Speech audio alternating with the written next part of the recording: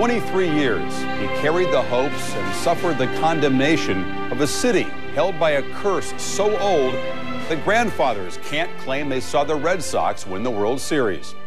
But if he was unable to deliver his fans to total victory, he took them high and far into the realm of the possible. Through a career with as many ups and downs as an internet stock, Carl Yastrzemski was Boston's ultimate survivor.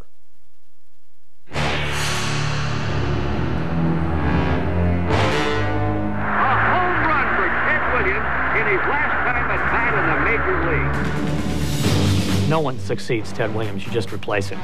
But the Red Sox deliberately, consciously said, this is our successor. He had been an infielder in the Carolina League, and they said, oh, you're going to play outfield, you're going to play left field. And they gave him number 8, next to number 9.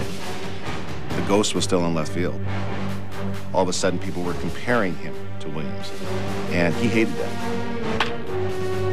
The comparison seemed valid when Yastrzemski hit .377 as a minor league rookie in 1959, winning the batting title and the notice of Sports Illustrated.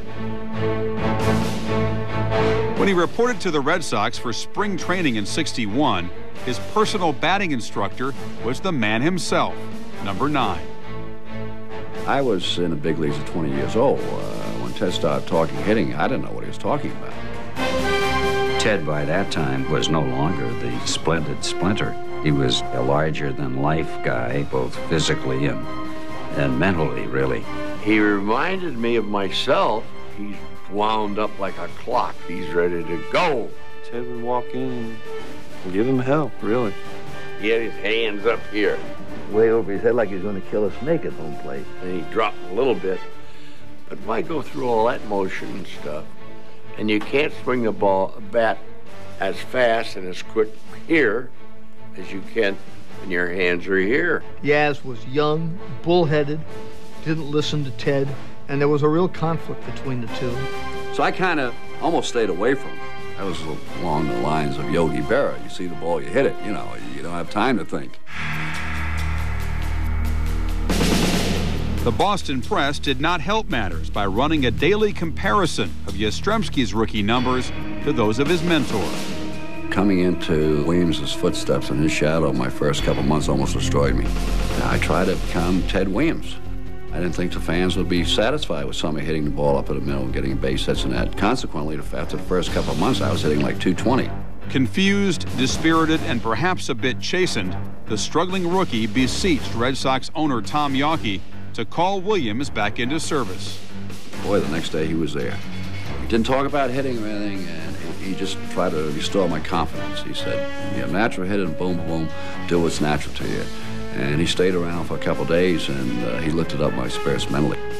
Reclaiming his stroke, Yastrzemski finished the season with a respectable .266 average and 11 homers.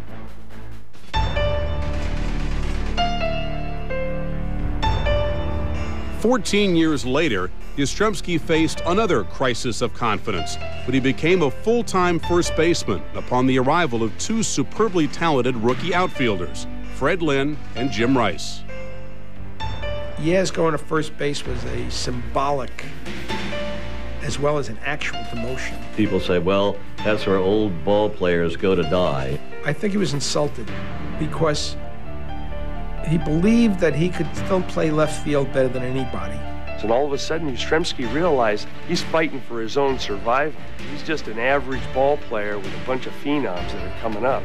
And that drove Yastrzemski and put him over the hump and made him go. On the eve of the 1975 playoffs against Oakland, Yaz was moved back to left field, replacing an injured Jim Rice. I remember going up to him and saying, you know, you haven't played very much left field this year. Now, how's it going to be getting back in there? And he didn't even blink an eyelash. He said, I can play left field in my sleep. And he gets out there and he is bouncing around like a 22-year-old kid. He's going in the corner, getting balls off the wall, throwing guys out at second base. We said, wow, what is this? Hey, Yaz, what are you taking here? And he played left field like a master. The A's were amazed at the plays he made out there. He was so proud of his defensive efforts in that series. He's talked about it several times. And Jackson lines in the left field, base hit. Yastrzemski goes over, backhands it. Jackson's going to go for two. Here's the throw coming on. He is out. Captain Carl Yastrzemski leading the troops again. I remember asking Reggie Jackson about the play, and he said there are only two people that could have made that play on me, Carl Yastrzemski and God. I've never seen a guy beat a club with his glove, especially an outfielder, like he did. Hitting .455, Yaz led the Red Sox to a sweep of the three-time defending world champions. Although Boston would lose the World Series to the Reds in 7 games, New England was comforted that winter by the knowledge that Yastrzemski was still young at 36. He just rededicated himself, and it showed 2 years later in 1977, his 17th Major League season, he wins a Gold Glove.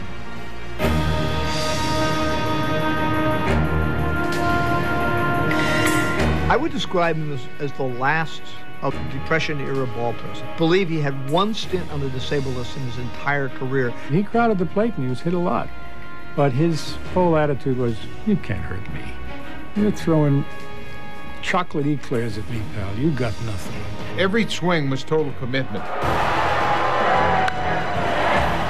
I can hear his tremendous sound of the bat hitting his back when he'd take a full swing, and then the grunt that followed it. The guy hits a deep drive to left center field. Yastrzemski's playing left field. He goes back to the scoreboard, leaps up, makes his great catch, and comes down and slams right into the scoreboard. The trainer goes up, Yaz is up, and he says he's okay, and the fans give him a big ovation. He is tougher than a nickel steak, that man. After the game's over, Yaz goes to the hospital, gets x-rays. Turns out he's got a broken rib. A tremendous competitor. I mean, he would fight with the umpires, and he would tell them, that's not a strike, and don't call that strike on me anymore. And I was like, wow, this guy is talking to the umpire like that. But he had that kind of respect. I called a pitch on him, and he said the pitch is outside. And I said it was a good pitch, Yaz. And he said, my name's not Yaz. And I got the point real quick. And when you think of Yaz, you think of Yaz as the quintessential New Englander. Terse, tense, gritty, was a stand-up guy. And, I mean, he was there for you, but in his very coiled way.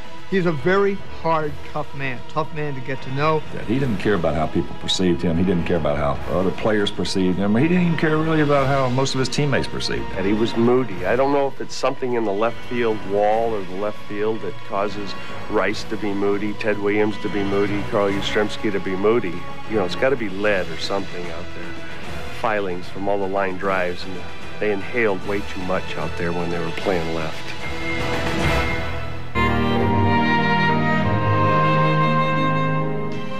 There are no stars on Potato Farm. Everybody's the same. I lived a simple life here. A really good life.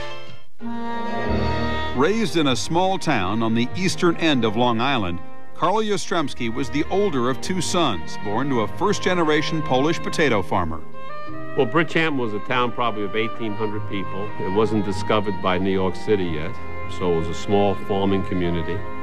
Baseball was in the family blood. Carl Sr. and his 4 brothers formed the core of a local baseball team. The team was called the White Eagles, and because the White Eagles represented Poland. They were built like they were cut out of granite. They were just incredible physical specimens.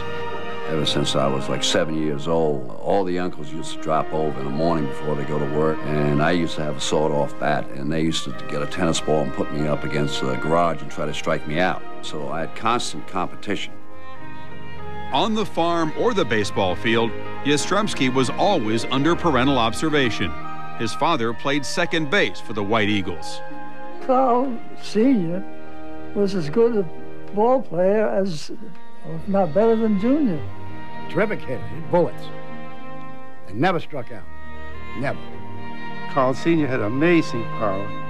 The Dodgers and Cardinals offered Carl Sr. minor league contracts, but he stayed home.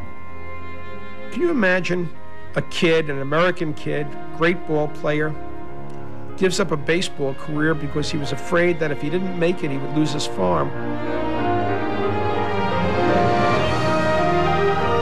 The The first field that Carl ever played on was just a little clearing in the farm where the potatoes had been growing, and his father cut that field down and made it into a baseball field. Yastrzemski's dad was like Mickey Mantle's dad, who always would take the kid out and work him hard every day so that one day he would be a major league ball player.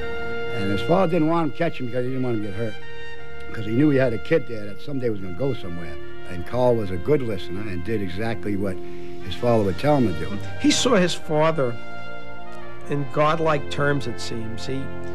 His father was the guy that had all the answers. The discipline, discipline, discipline. Don't get distracted.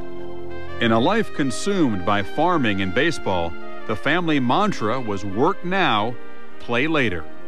But we would be playing hardball right in front of his house, and Carl would be on the front steps with his brother Richie, shucking peas.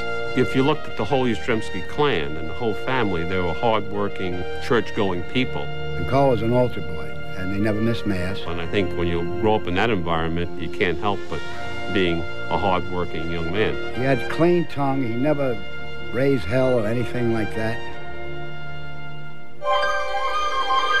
At Bridgehampton High School, Yastrzemski excelled in sports, starring on the baseball team and setting a Suffolk County scoring record in basketball.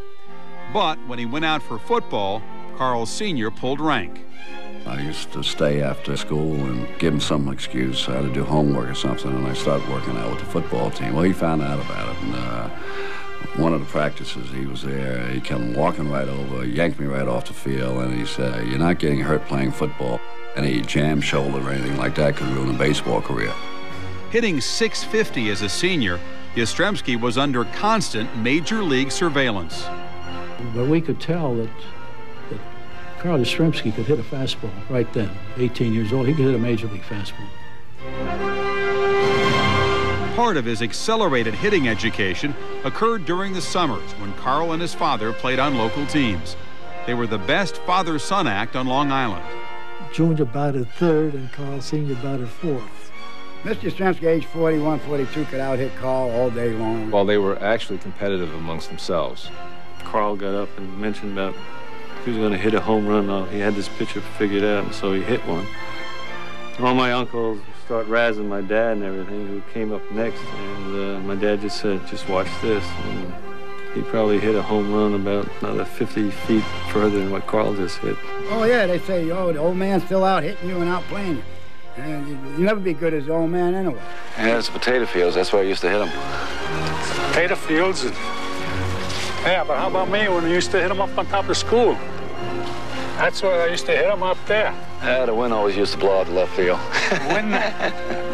The wind never blew when I hit him. Scouts would come out to watch these people, and they heard about these Yastrzemskis hitting .400.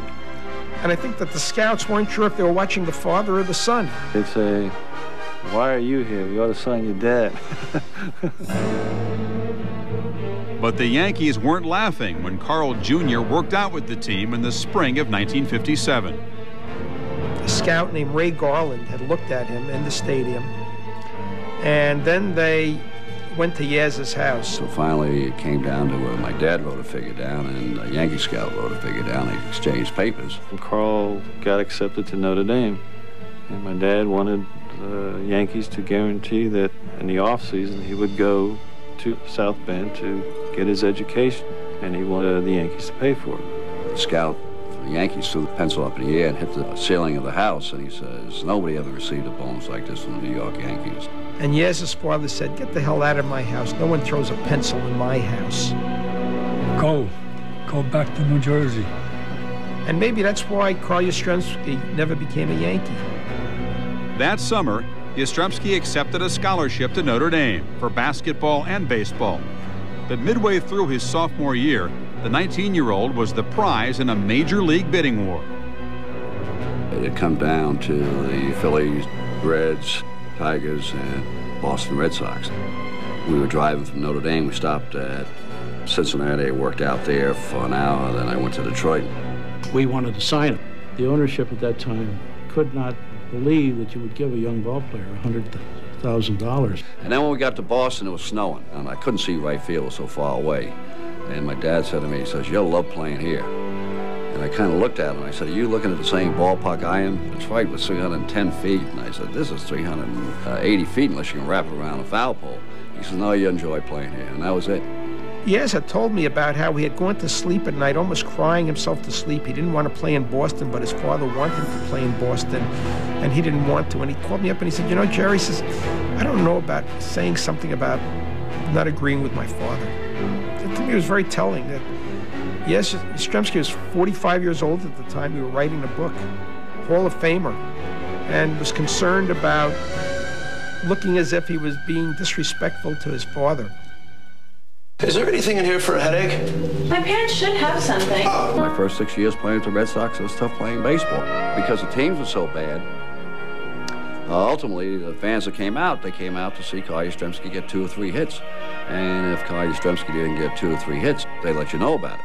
He thought the team was going nowhere. He'd get very temperamental about it. There was a lot of tension. But he would hit a pop-up sometimes, and he'd just throw his bat down and just trot down in first place. When Yaz failed to run something out, but Jake did, as we say, he would hear it. And we went up to my room and sat down and talked.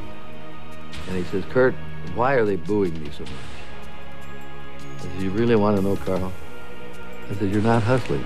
Hell, there's times when Yastrzemski didn't run out balls back when he was younger and stuff, and there were ball players that had him up there, and boom, they were just going to beat the living crap out of him, a couple of pitchers in particular. He came to the Red Sox as a young guy, and he did some things that would irritate you sometimes. He'd run the bases with his head down. Johnny Pesky was the manager, that a great character. Yastrzemski had made a dumb base running play that had cost him the game, and in the line, Pesky's going, I said, "That dumb Pollock, is he ever going to learn to run the bases?" In 1964, Pesky benched Yastrzemski for not hustling. When the manager was let go later that season, a few Boston writers blamed the firing on a close relationship between the Red Sox left fielder and the team's owner. Tom Yawkey didn't have children. He had an adopted daughter. He didn't have any sons. So when Ted Williams came up, Tom, in a way, adopted Ted.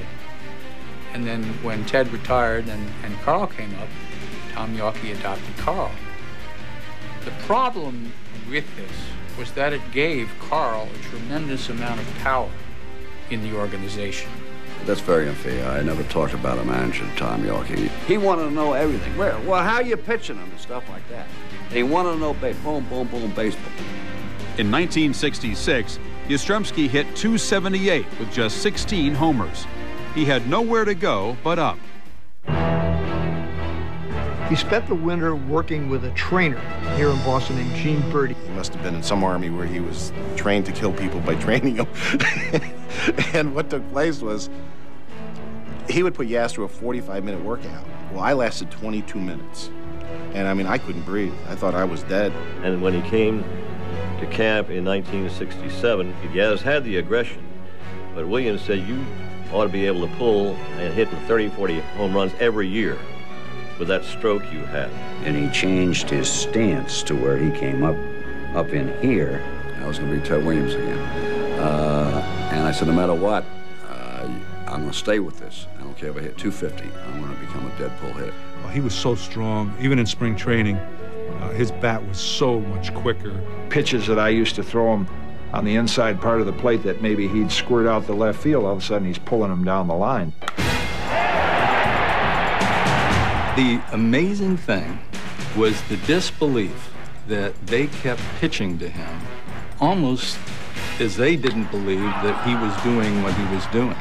His presence and the type of year that he was having lifted everyone to play at a higher level. I know it did me. You couldn't have a better base runner, you couldn't have a better thrower, you couldn't have a better fielder, hitter. You had the perfect ball player at that particular time. At the All-Star break, Yastrzemski was back in top form, hitting .324 with 19 homers, and the Red Sox were 6 games behind the first-place White Sox. By September, Boston was still in the hunt with 3 other teams, and all of New England hung on every at-bat. Time was out of control. I mean, I was working on news at the time, and We had as many news reporters out covering Fenway Park and as sports department. It was so exciting to the people involved. You're numb. You could walk down the streets of Dorchester, South Boston. If you didn't have a radio, that's fine. Everybody had one, and you could hear the sounds wafting through the night. Fly ball to deep left. Yastrzemski is going hard. Way back. And he dives and makes a tremendous catch. Yaz belts it deep to right field, drifting into the stands for a home run. We'd come home after the games in '67. All the trees in our yard would be tissue papered with signs all over the house and shaving cream all over it. I can remember doing interviews in '67, the last month of the season, and national media coming up to me after the game saying, how can you take this pressure? I said, pressure? I said, for the first time, I've enjoyed the game again. As the 1967 race entered the last weekend of the season, the Red Sox and Twins would settle their fate in a two-game series at Fenway. Yastrzemski's bat was hotter than ever. Over the last 10 games, he was hitting .444. I couldn't even sleep. I can remember saying, how am I going to be able to play today not having any sleep? He couldn't wait to get going. Couldn't wait to get his uniform on. And the guys come in, hey, Yaz, how you doing? All right, guys, we're going to win this thing. And he takes off, puts his uniform on, and he's pumped up. Deep to right field. Number 44. So we win that game. Detroit and the Angels split. So whoever wins our game on Sunday between Minnesota and Boston, they'll be the champions unless Detroit wins a doubleheader, and then there'd be a playoff. I didn't sleep again that night, so I went 2 days without sleep. I came in the next day, did the same thing. Base hit to center. Rodborn scores. Adair will score. It's tied up. With Yastrzemski providing much of the offense, the Red Sox beat the Twins again, assuring themselves of a tie for first place. 7 for 8 in the final 2 biggest games of your life. You're too much. I was trying best I could, Don, and I had something going for me. I wanted to win it for Mr. Yawkey. He deserved it. Champagne bottles pop like gunfire when the Red Sox heard on the radio that the Tigers lost. He did something that nobody ever thought that he could do. He led the Boston Red Sox, which had not won a pennant since 1946, to the American League pennant. And he did it almost by himself. Over the last 12 games of the season, Yastrzemski went 23 for 44 with 5 home runs and 18 RBIs. Continuing his tear into the World Series against St. Louis, Yastrzemski hit .400 with 3 homers. But Bob Gibson proved to be too much in Game 7, and Boston's season ended 1 victory shy of heaven. Yastrzemski, meanwhile, had won the Triple Crown and the hearts of every underdog in America. Batting star of the Boston Red Sox was Carl Yastrzemski. So that's a wonderful. If Yastrzemski's revival raised his stock in the baseball world, it also raised the bar dangerously high in a city that is rarely satisfied with its heroes.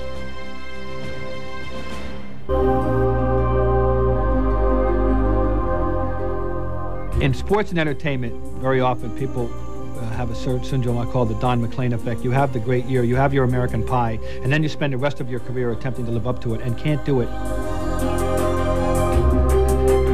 Won a batting champion in '68, and that wasn't enough. They wanted the Triple Crown again. Then Carl came up with a bad wrist. I think his average went down to 265, 267, somewhere along in there. He just couldn't swing the bat. He would never tell anybody when he was hurt, and that was part of the problem. So he started to get booed. Everyone in the place booed him. Oh, he became a hated character in a lot of ways in Boston. You think back, Ted Williams, the same thing happened to Ted. Yastrzemski quelled the booing with 40 homers and 111 RBIs in 1969. That August, however, Yaz found himself embroiled in another confrontation with a manager. His nemesis this time was Dick Williams. We were in Oakland, and Yaz had a pulled hamstring, and he had a bandaged up wrist and everything else, but he was still in the lineup. And he got thrown out at the plate, and he came in, and Williams just jumped all over him. he just exploded. And he called Yaz, you were dogging it, why weren't you running hard? I thought he was kidding, you know. He said, you should have made that closer, you should have slid or something like that. And then I knew he wasn't kidding. Williams says, you're out of the game, it's going to cost you $500. I had an argument in the office after that game. I fired a beer can off the wall or something like that, and I said, you knew that I couldn't run. Dick Williams wanted to see him traded, get rid of him, and the whole thing. It was over as far as the two of them. They weren't going to be in the same clubhouse. It's not a coincidence that, 2-3 weeks later, he was fired. In 1971, the drums of doom began beating at Fenway when Yastrzemski, bothered by a hand injury, dropped into a prolonged slump, hitting just .254 with 15 homers. He went a month without hitting a home run. He became the focus of all the Red Sox frustration. Then it got to a point where when you went to the ballpark, hey, you buy a hot dog, have a beer, and boo Yastrzemski. I took 2 balls of cotton from out of the clubhouse and went out there, and they're yelling and screaming in between it and stuff like that, and I'm waving at them, and I take out the 2 balls of cotton. And they stood up and gave me a standing ovation, and I never had a problem since then. When he came back, he hit 10 home runs in September of 1972, almost brought the Red Sox to the pennant. In a supercharged 1972 finale that held all the promise of '67, the Red Sox needed to sweep the last 2 games against the first-place Tigers to win the division. The next to the last day of the season, Lolich pitching. Harper walks, steals second. Aparicio, base hit, scores him in. Here comes Yastrzemski up. He gets behind him, hangs a breaking ball. Gapper, K-line comes in, can't make the play. And damned if Aparicio didn't slip around in third. I mean, he went down like a sack of potatoes, just boom. And Yastrzemski, with his head down, ran him right off the bag, and we get beat by 1 run. Heartbreak returned to Boston, more poignant than ever, in Game 7 of the 1975 World Series. Down by a run to the Reds with 2 outs in the 9th, number 8 stepped to the plate. Well, maybe it's fitting he has the last shot. There's a high fly ball. It should be all over.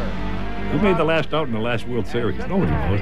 But if it's Yastrzemski and it's New England, different story. That team was so young, and he was so energized.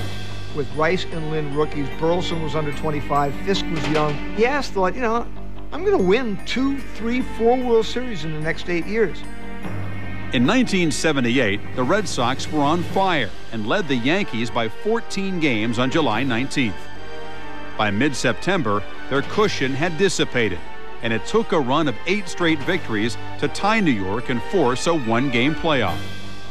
I remember going to bed that night thinking, I'm going to be facing Yaz for the final out. And that next day, I have never felt so much electricity in a ballpark in all my life. Drive to right field. This is deep, and this ball is gone. A home run for Yastrzemski. God bless him, I'll tell you. That's unbelievable. Yastrzemski's second-inning homer put the Red Sox up 1-0. By the top of the 7th, they led 2-0. But with 2 Yankees on and 2 out, lightning struck Boston yet again. Deep to left. Yastrzemski will not get it. Home run! A 3-run home run for Buffington. The Yankees now lead by a score of 3-2. In the 8th, Yastrzemski singled in a run as the Red Sox closed to 5-4. Ball is hit up the middle for a base hit. Here comes Jerry Remy around second base. With 2 outs in the 9th, Fenway held its collective breath as Goose Gossage faced the man in his dream. Yaz comes to the plate, and I thought, well, this is what you went to bed last night thinking. I didn't want anybody else to be there. I loved it. I absolutely loved it when the game was on the line. Yaz had a .400 batting average against Gossage coming into that at bat. I have never been so nervous in a ball game in all my life. I stood out there on that mound, and I was literally shaking. 39 years of age. He has hit a home run and a single. I remember being at first base, and I said, this is perfect. I said, this is just what we want, just what Boston wants, just what he wants. All these people who are literally up, wringing their hands, praying. He's going to do it. He's going to do it. Yaz going to save us. damn, Yaz just missed it. I mean, he didn't miss it by more than a half an inch. The Yankees win. And the place got so quiet that it was eerie. So on October 2nd, 1978, it is a gloomy day for the Boston Red Sox. I mean, I had grown men crying in the clubhouse. He cried, I cried, Gene Rice cried, I mean, everybody cried. And there's Yaz sitting there looking like he's 100 years old, and his eyes have tears in them. And he broke down, you know, and it kind of hit me and said, you know, all this guy wants to do is win a World Series. He's done everything else. It really eats at him. People only remember that he popped up against Rich Gossage. Well, a lot of people popped up 98-mile-an-hour fastballs. To this day, they still haven't won that World Series. And a lot of people put that on Yaz's shoulders. When Yastrzemski retired, I looked up what I thought were his 22 biggest games. Yastrzemski not only hit .422 in those games, he slugged over 800. He said several times to me, I can't believe that we never won a world championship. But Yastrzemski was not finished. In the words of New England poet Robert Frost, he still had miles to go before he would sleep. Carl Yastrzemski was one of those guys where you were going to have to literally take a pair of scissors and cut the uniform off of him. He was like a little boy. He loved to play. He loved it. Absolutely loved it. Late in the season, I would say to him, we got a doubleheader tomorrow, got 2 right-handers pitching, name the one you want, and you sit out the other. And Yaz would look at me and he'd say, I got all winter to rest. He said, I want to play both of them. The most amazing calling card of Carl Yastrzemski is that to the last day he played at age 44 in 1983, he still could turn on a fastball, anybody's fastball. Uh-oh, see you later, baby. Upper deck, home run, Yastrzemski. As Yaz got older, he was a phenomenon in the respect that he became a better fastball hitter as he got older. That was an incredible tribute at age 44. There was no other great player who had hit home runs, whether it was Mays or Aaron, or who didn't suffer a major decline after 40 with bat speed. Carl Yastrzemski never did. He was so macho and so tough, he wasn't going to allow any pitcher, including Nolan Ryan, to be able to say, I can bust him inside. If one at-bat captured the character of Yastrzemski, it came in Toronto on September 24th, 1978. The sun would set right here. So it sets right down over the left field wall, and that means it shines right in the left-hander's eyes as he's trying to see a 125-mile-an-hour fastball from Baylor Moore. And he'd get the hat down like this, and he can't hardly see. Baylor Moore throws a bullet right at his head. He's down all over the ground. And Carl dusted himself off. They threw a breaking ball, which you think, you see the ball coming at your head, but it breaks across. Carl hit a bullet down the right field line for a triple. One of the most spectacular examples of courage that you'd ever want to see in a game of baseball. It was unbelievable.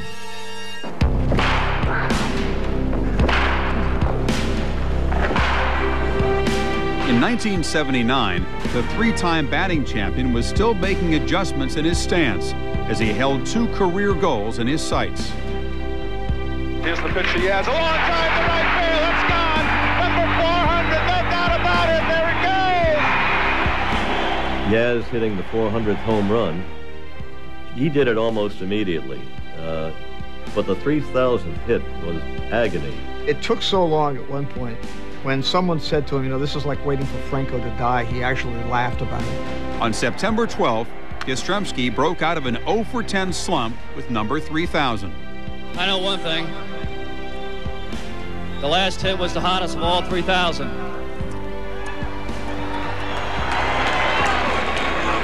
I took so long because I really enjoyed all these standing ovations you gave me the last couple of days. After becoming the first American League player to have 3,000 hits and 400 home runs, Yastrzemski played 4 more years, during which his commitment to his craft never waned. He was a perfectionist, but I think there's being a perfectionist in terms of always doing the work to be the best you can be, and then there's being a perfectionist out of some sort of insecurity or this fear of failure. Yaz was obsessed with his size. Everything was about I was a 5'10", 180 pounds. It was always I wasn't big enough. I wish I was 6'2", 6'3", 220 pounds. Then everything wouldn't have to be so perfect. When he became the designated hitter, he got the bat boys, make up balls from rolls of tape, and he'd swat those in the clubhouse in between because he wanted everything to be perfect. He was always worried about, could he do it? I mean, can you imagine guys lasting 23 years? Could I do it? Beyond his fear of failure was another fear. He just hated to fly, deathly afraid of being in the air. As soon as he got on the plane, he blocked it all out like he was able to block things out on the field. He blocked it out by playing cards. There'd be 4 guys playing bridge every minute of every flight, the whole season. The Red Sox team charter offered other perks. We would go to Kansas City, and this was when Coors was not allowed east of the Missouri River. And he would go out and we'd get like 40 cases of Coors. And we were flying those damn little like Dash 8s. And here's all the rookies in the back of the plane. They had their legs up because they had cases of Coors.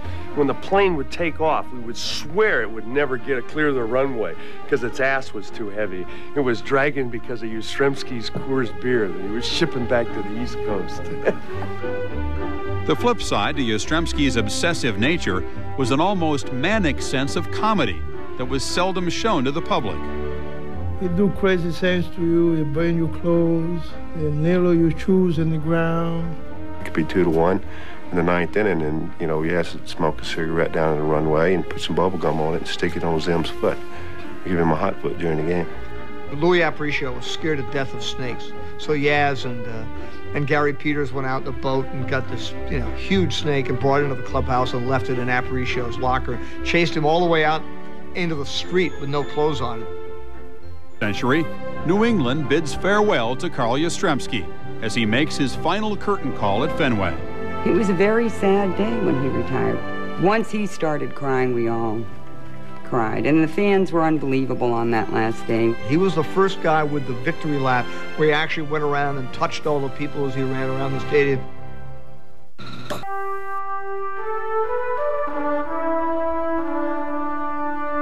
By the 1983 All-Star break, Yastrzemski was hitting .323. But as the season wore on and the pain in his back increased, his batting average fell 57 points. At 44, the fun had finally gone. One last time, Sally. He didn't sleep the night before. He loved Fenway, he loved the crowds. And I guess he really didn't want to face that last day out there. To show our appreciation, we'd like to give you this small token of appreciation that's inscribed to you. And you've got no excuse now. Go get it. Thank you very much. I won't, I'll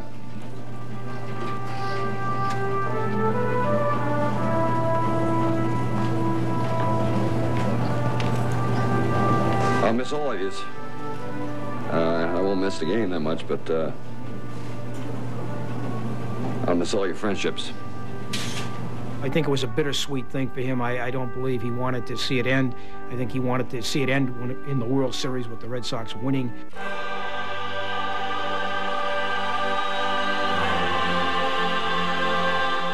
I was going to let the fans know the real Carl Yastrzemski, not the one that they saw playing for 23 years plus. I can remember us all being home talking and saying, we won't cry on the field, we won't cry on the field. When I look over, my 2 sisters are crying, my brother is crying, I'm crying. I thought it was really a touching thing because a man who never wanted anyone to see him finally saw it all pour out. And we knew then that he was human enough to allow himself to cry. I hope you will think of me as a winner because I feel just playing one game at Fenway Park makes me a winner. And I hope I represented Boston and New England with class and with dignity.